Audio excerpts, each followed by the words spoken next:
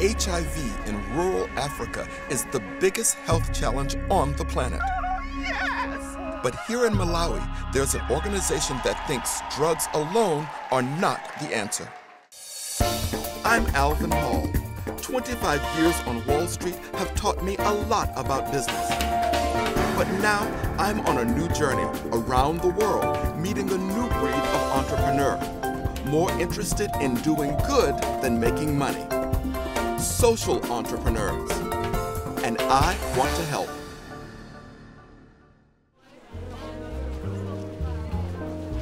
An HIV clinic in remote, rural Malawi. This is one of the poorest countries in Africa. It also has one of the highest HIV infection rates in the world, 1 in 7 adults. This clinic is run by Partners in Health, an organization with a revolutionary way of treating HIV. They think the social problems are as important as the medical ones. What's amazing is that they're collecting all of this information, and you look at this lady's socioeconomic status, education, none, number of rooms in the house, 1, flooring in the house, earth, her child is HIV positive, she's HIV positive, and they're both here as a part of the antiviral treatment program offered by Partners in Health. Clearly they are people in need like everyone else here is. PIH was founded in Haiti. Its healthcare model has been tried and tested in some of the world's poorest countries. In Haiti, usually after Jonas Ricardon has come from his native Haiti to help launch their latest program. What is the core mission of PIH? The core mission is that provide preferential option for the poor in healthcare. Why the poor? Because the poor are the one usually marginalized. As Partners in Health, we provide the comprehensive, high-quality healthcare to those people. And we believe that providing a preferential option for the poor is the best way to go. Part of a high-quality healthcare service is a well-equipped hospital. Nano Hospital is nearing completion. Keith Joseph has overseen construction from the beginning. And so all of this was just trees? It was just trees. There was a small ambulance bay which was just being used to store equipment. So we didn't realize that eventually they would give us more land behind. Yes. So we kept the hospital here. There was a whole discussion. Partners in Health has been operating for over 20 years. They run health programs in 12 countries. Each year, they raise $65 million in donations, and they serve more than 2 million people. PIH's goal is to keep patients well, so they don't have to go to hospital. They're committed to providing care out in the community. How did you find this lady? They seek out patients with the greatest needs, like Edna and her daughter. Both have been recently diagnosed with HIV. They're living in dire straits. Hello.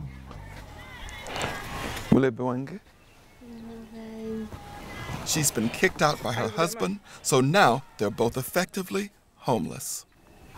How old is she? She was born in 1992. 1992? Yeah. 1992? Yes. That means she's...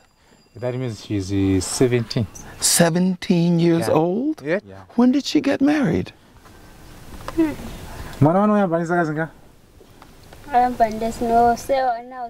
think I was 13 or 14. What kind of person was her husband? He was already grown up when I met him. And was he abusive to her?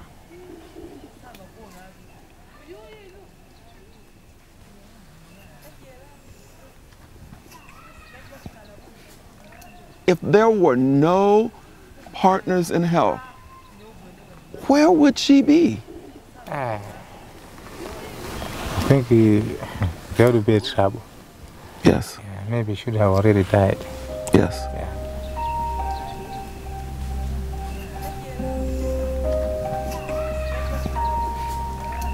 No. There's one, see? Right there. And where's the other one? Here's the other one. Ah, see? Thank you. Thank you. Meeting Edna is really shocking for me. This is the first time I've come face to face with the reality of what it's like to be poor and HIV positive in Africa. Edna's about to start her antiretroviral treatment. But I can't help thinking she'll need far more than just drugs to put her life back together again.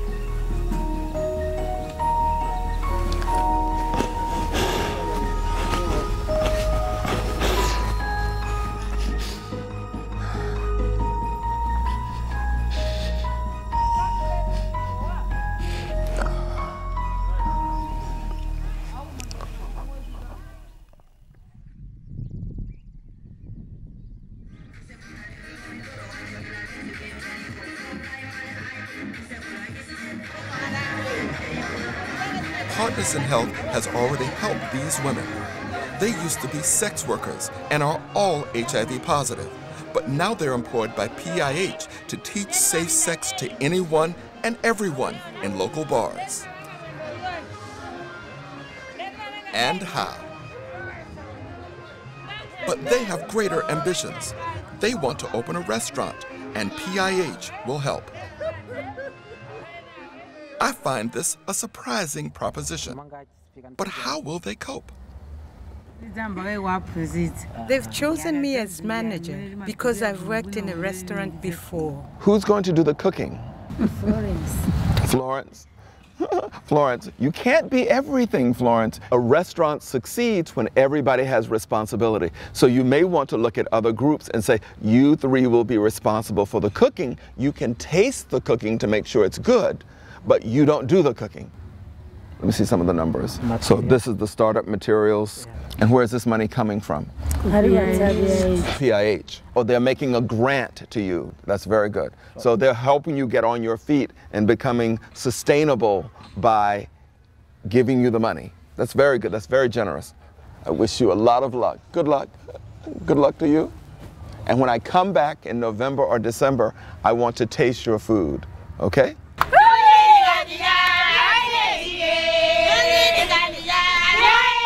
It's an ambitious plan by PIH, funding HIV patients to start their own businesses.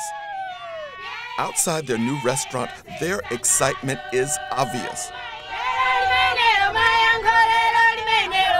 This is what all business startups should be like. The essential ingredient is enthusiasm, and these lovely ladies have it in truckloads. For PIH, a steady job is key to good health, and so is a balanced diet. It's yet another of their ambitious goals. They're encouraging people to plant more varied and more nourishing crops, better food to improve people's health and well-being. They call it permaculture. This is permaculture. Okay. Yeah. And permaculture is really bringing back some of the plants that had sort of people had stopped using, isn't it? Yes. Okay. Jimmy, who runs the project for PIH, is keen to introduce me to the ladies who are working the land. Hello. Diana has big plans. So what are you going to plant here? I want to plant tomatoes and cabbage. The staple food here is a maize flour called sema. She's hungry. It fills stomachs, but has almost no nutritional value. It's just like cornmeal. It's just like the cornmeal we use to fry fish, make cornbread in the South. Little did I think when I came to Malawi to visit a health program that I would end up in a field planting tomatoes. It's all a part of this extraordinary enterprise. I'm starting to realize that PIH supplies much more than just medical care. This has been the most amazing time I've ever spent with a social entrepreneur organization. And the breadth of programs that you offer, it's phenomenal. The specific recommendation that I have for you is related to those wonderful ladies I met who are formal commercial sex workers, who are starting a restaurant nearby. I think that is a remarkably good thing you all are doing. But in talking to the ladies, I realized their guidance in opening this restaurant wasn't quite as tight as it should be. They had never thought about such things as table turnover.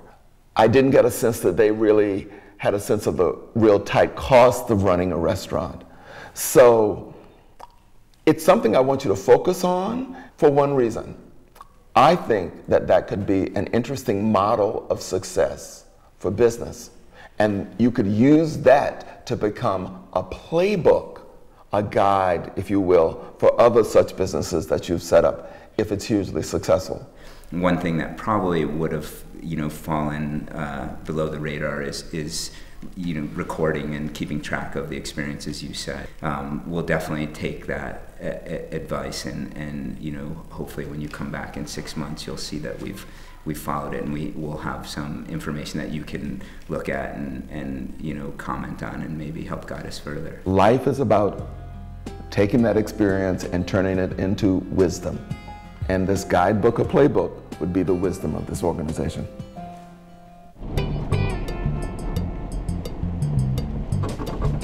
Six months ago, I left Malawi and Partners in Health feeling very optimistic. Now I'm back and meeting Jimmy.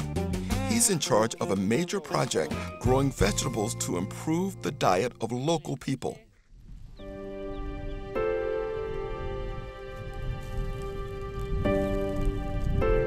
What I expected to see were fields of luscious crops.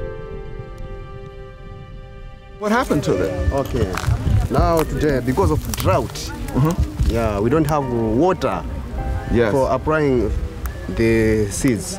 So it fails to grow. When you saw that it wasn't going well, what did you feel inside? I feel pain. I feel pain, very pain.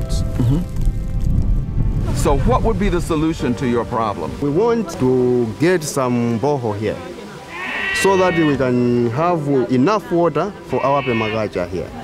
And that permaculture we are going to teach all the people over the area we have got.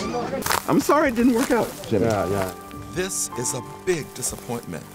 Jimmy needs a well to make this project work. I hope that PIH can find the means to build him one.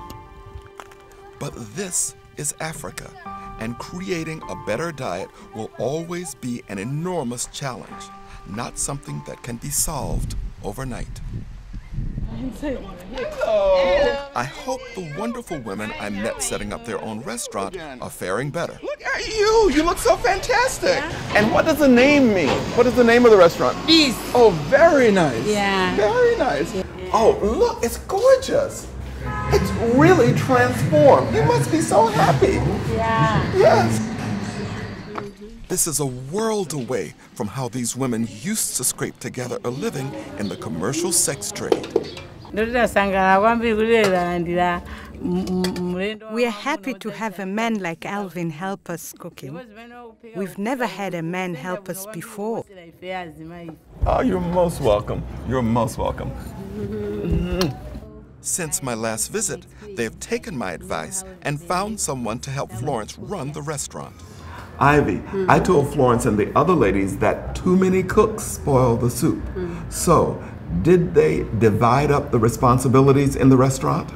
There are 15 women, so we divided it. It's like 2 people cooking, others buying some other things like tomatoes, onions. Yes. Yeah. How long before this restaurant will be self-sustaining, that it will be able to pay Florence and the other ladies? I think it will take, it's at the end of this month. You think by the end of this month? Yeah.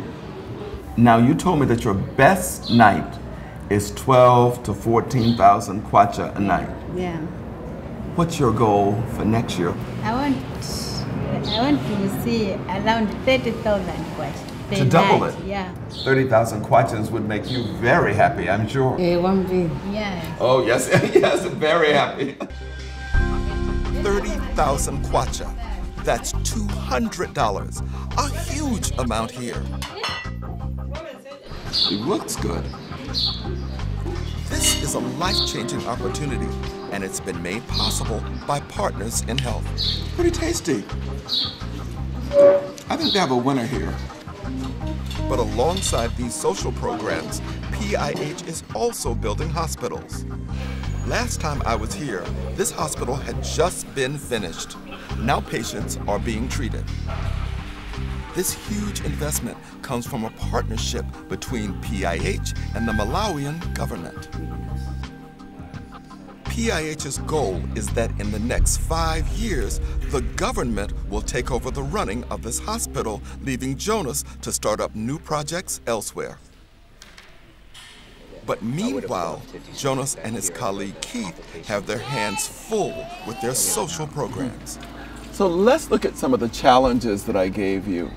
I specifically talked about the ladies who wanted to open the new restaurant. They actually told me that Partners in Health did one of the things that I recommended, which was to provide them with basic bookkeeping and basic management skills. You know, it was a good suggestion. We knew that they would need that sort of help.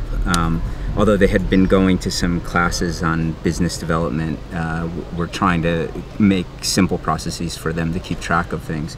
Have you all been working to create anything that will allow people to benefit from your experience and your experience? Since you've been here last, Partners in Health has been developing a manual based on the experiences that we've used, partly to benefit ourselves, but mostly also to have the experience down so that other people who are developing NGOs or have NGOs that are doing similar work can see what we've done and see whether it's useful to them. We think, of course, that it would be. You've worked in Haiti, Rwanda, Lesotho, and now in Malawi. Putting together these organizations, you put together the one in Lesotho from ground zero. If you had a book to help you know how to do this, would that be useful to you? Yeah, I think so, because I have learned from Haiti, and we try to correct some mistake we have made in Haiti, in Lesotho, and then from Malawi we have learned more again. But I think when we put all together, we finally think we have been getting a lot. I think this will be one of the most useful things for this organization. In the 6 months since we met, I have thought about this over and over and over again in terms of Partners in Health, because if you all did that one thing, I think it would add something not only to the efficiency of the organization, but it would also create a wealth of corporate knowledge and corporate wisdom, something that is invaluable. My admiration for Partners in Health is boundless, especially with all the extra work they are now doing in their heartland of Haiti following the devastating earthquake there. But my big question is, does all this work actually make the most needy people healthier? People like Edna and her daughter, both HIV positive. I'm very concerned about them. Hey! Hello! How are you? Hello! Yes! Hello! It's good to see you. Ah! Good! My God, look at how good she looks. Yes! Hello! My goodness. I cannot believe this. Look at you. You've gained so much weight. Look at you. It's so good to see you. It's wonderful to see you. Do you remember Edna? Yes, I do. Yeah, I remember she's gained so much weight. Yeah. What? Keys? You have, let's see. You have your own house? I have a new house. Can I see it? Akozoka Oh, good. Yes, let's go. Come on, let's run. Let's go see the house.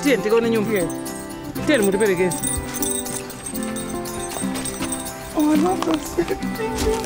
Oh, look at this, Edna. Oh, my goodness. Hello.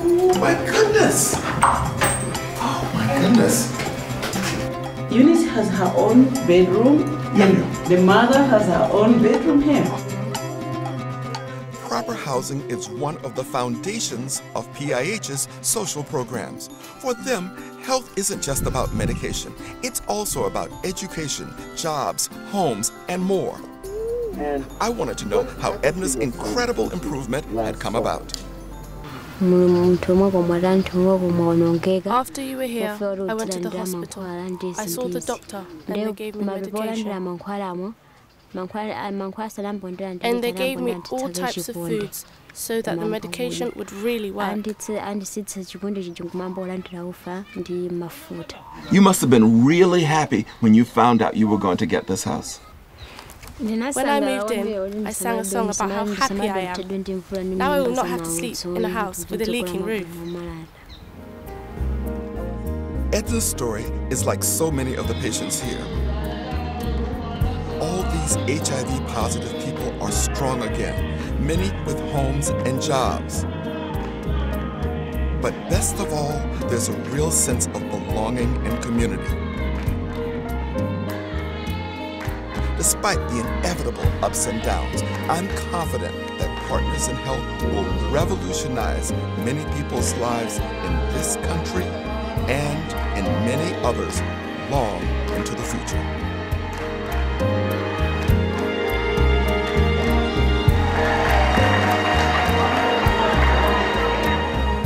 Next time, I'll be in Cambodia.